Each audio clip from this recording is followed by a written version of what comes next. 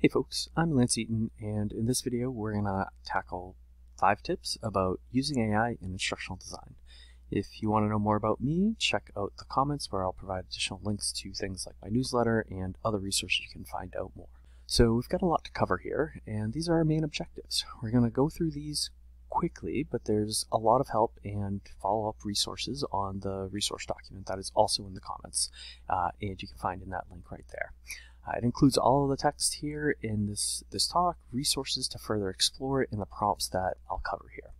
I can't stress enough that the resource is really helpful, and also it's covered with a Creative Commons license, so you're welcome to share it. So our first focus is thinking about how we might be using generative AI in the context of our work.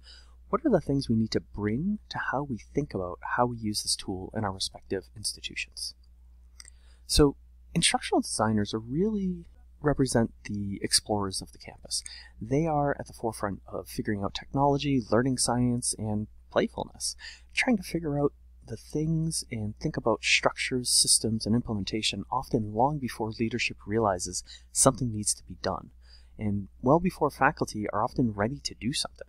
Given that IDs really need to bring and approach this with a sense of balance, thinking about possibly all the things that can be done, and all the ways this tool might represent those possibilities. I encourage leading with interest and enthusiasm. Generative AI is going to have lots of problems, and faculty will have lots of insights into what those problems are. Yet, IDs need to be a voice in the institution that also points to the possibilities. Some of the ways of doing this are framing the versatility of generative AI and what that can mean for every part of the institution. The more you can think through how it is going to be helpful to everyone, the more buy-in you'll get. And it's not that I'm saying we should all be drinking the Kool-Aid, but it's a technology that's coming fast and quickly throughout lots of parts of society. If we don't have a means of thinking about it, helping others to learn it, and preparing folks for a world with a lot more AI, we're going to be doing a disservice to our institutions. Helping different constituents within the educational spaces in your institution is going to build social capital, and that's something instructional design folks often need to have regularly in order to help different things get done. The biggest proposition you can offer folks is the reduction in tedious tasks. There's plenty to be gained there, but we can't do it without being clear that we're not engaging in this work critically.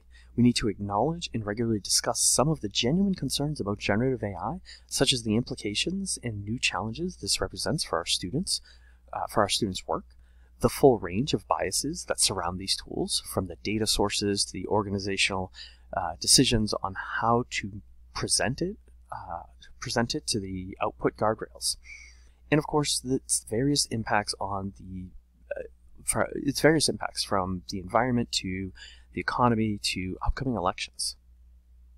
Finally, we need to tell less and show more. Showcasing different tools such as text and image generators, as well as those AI tools that focus on research-oriented outputs, would be quite important. Additionally, you need to show and share useful prompts. Always have some starter prompts that they can get started with quickly.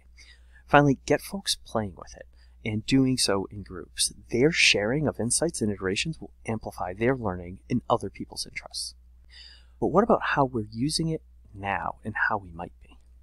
Of course, if we're going to bring that framework to our campuses, we have to get familiar and comfortable with generative AI. To that end, we have to be playing with it and getting comfortable with it. So what are some of the ways you might start using it? This is the low-hanging fruit that can get you comfortable with using it. This might include having generative AI produce date listings or initial communications you plan to send out. It can also be getting quick visuals without ceaseless searching, as well as creating some basic outlines to projects you want to pursue.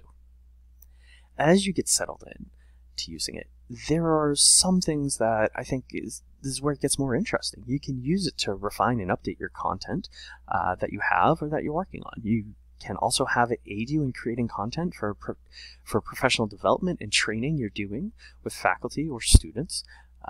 And with different emerging video, audio, and image tools, it could also make some room for more content by instructional designers who find themselves without a lot of multimedia support at their institution. Finally, The potential ways that folks are starting to really think about it and learn about those and start to play with it, including these different approaches, such as course designing with faculty. While some faculty won't be sure of this, other faculty will greatly appreciate not starting with a blank slate. Furthermore, using it to generate feedback can also be interesting. A colleague of mine is doing this to provide feedback to faculty about their materials, and it's great because it takes the personal element out. If the ID is giving the feedback, that can be really hard to navigate. If the AI is giving the feedback, it's impersonal and changes the experience. And of course, there's potential for using this to make sense of data to improve the learning experience. So, what does it look like to use these tools with others, and particularly faculty? Some of the low-hanging fruit is just to show faculty how to use it to craft objectives and draft content. Show how generative AI can work as a tool to build a bit more quickly, or just to get an ugly first draft. My favorite idea to show them is how to create examples that they can then use. For instance, creating good and bad examples of assignment submissions. We often struggle to come up with bad examples to guide students' work, but AI can be really helpful in this regard. Guiding faculty and using it to develop assessment, whether it is to be discussion prompts or quizzes, along with creating the assignment guidelines and key answer keys. This can really win over some faculty for the reduction in their work. You can also guide them in creating personas with which they can think through their teaching practices, as well as generate case studies for their courses. There's also possibilities for improving accessibility, including creating alt text for images, cleaning up transcripts, and adjusting a text to a different reader at a different level. Then there's ways you can really get faculty to think big. Using AI to enhance course alignment, a personal reviewer of the course that helps them see the gaps in a way that isn't grounded in personal exchange between faculty and instructional designer, that can happen anytime they need it. Getting them to think about how it might be used with students in the class to better understand the impact of AI on their discipline is definitely a high watermark. In helping them think about the ways it can be useful in research, in the research process, can certainly open their eyes to the possibility of these tools. Okay, what are the practices we want to encourage and discourage as we use generative AI? Particularly because it's still early in the understanding all the implications of these tools, we want to keep a few things in mind. Definitely continue to try different things. In the guide, you'll see lots of different prompts to try out. Try these out, look to see how others are using it. Collect as many use cases as you can to help you think through how best to do it. Along those lines, try different tools. Try to learn the contours of AI across the different areas of use. Document your usage. Don't, meaning making, this means you want to make sure that you can keep track of what you're doing with it. This is helpful for you for your own development, as well as for folks you work with, so that you can encourage other usage. Of course, you'll also want to note when you're using it. This doesn't mean you have to perfectly cite things, but you want to make sure that you're indicating usage, both to just make it visible and so that people know what the work is. Finally, build out your guidance for faculty interested in using AI. That should be born out of your institutional policy, if one exists, where you should develop different frameworks for engaging or learning about generative AI based on the different dispositions. That is, the responses to generative AI by many faculty fall into a limited number of camps. Create the structures and guidance for each camp. But what shouldn't you do? Well, you shouldn't hide that you're using it. Use it and talk about your use. Make it normal. Lots of folks are using it, but we're not talking about it. I have to say, because I keep seeing folks doing this, please do not put any student work or data into generative AI. For that matter, don't put any faculty or staff data in or work without permission. And then finally, be mindful about the conversation around copyrighting generative AI work. There have been some rulings and more to come. Whatever you make, be aware that you may not have the full rights to it. So just keep that in mind, and keep that in mind with the faculty that you're working with. Okay, now let's actually look at some prompts that can be helpful in this work. So there are 4 areas that I find AI to be incredibly useful in ways that contribute to my work and reduces the amount of time I need to work on things. We'll look at each of these. One thing to note here is that I'm definitely going to briefly show and talk about the prompt, but what follows is several screens with lots of text. Don't race to try to read it all. That's not the goal. Rather, I just want you to get a sense of what it puts out. All the prompts and responses from Generative AI can be found in the resource document that's in that link in the comments, and in the description, along with with other prompts to try out. So these next slides are mostly to give you a flavor of what can be done with it so that you can go and explore that document and tools on your own.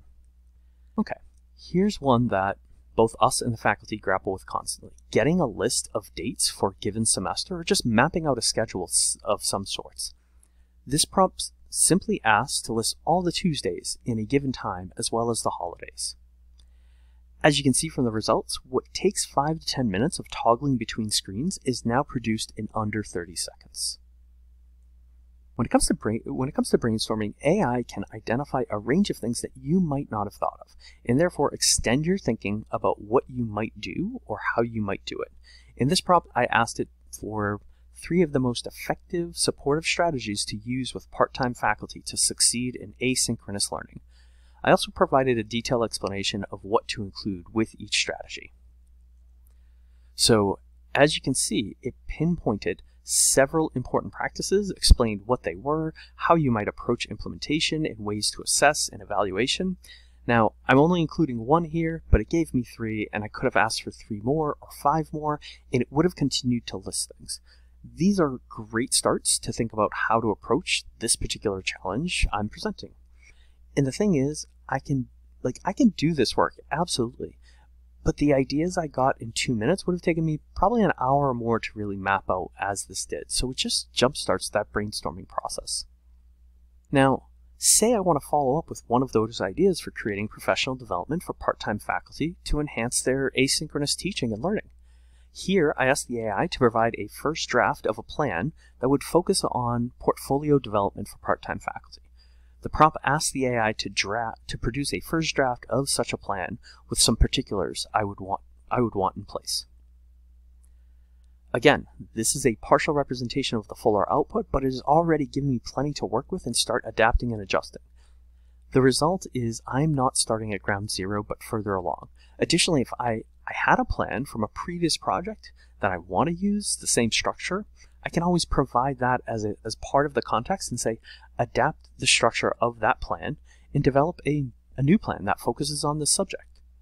Finally, there's using it for analysis. In this case, I took anonymous student evaluations, I double-checked the data and removed any personal information, and then I asked the AI to analyze the data to summarize, analyze, and provide insights and recommendations regarding the faculty usage of the learning management system. Again, this is the short version, but I can assure you the full results are eye-opening, and now give me an opportunity to plan for better supports of both students and faculty. This feedback we get every 4 weeks at my institution, and while I want to dig into it, my skills are lacking that it would take a lot of time to really do this well because we're dealing with qualitative data. So I can't produce this level of insight and understand my own as a team of 1, but AI can certainly help me do it more. So these are the 5 tips for this session. We've covered a lot, and I think this is really just the tip of the iceberg.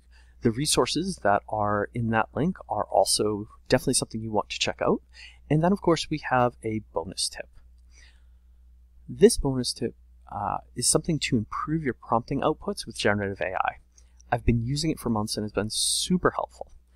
The first question you should always ask generative AI is asking it to improve the actual question you want to ask. In this case, I usually start with the prompt, improve this prompt to maximize the creativity and analytical abilities of a large language model, and then I insert my prompt. The new prompt it provides is the prompt that I actually use, and I always get better results from the generative AI.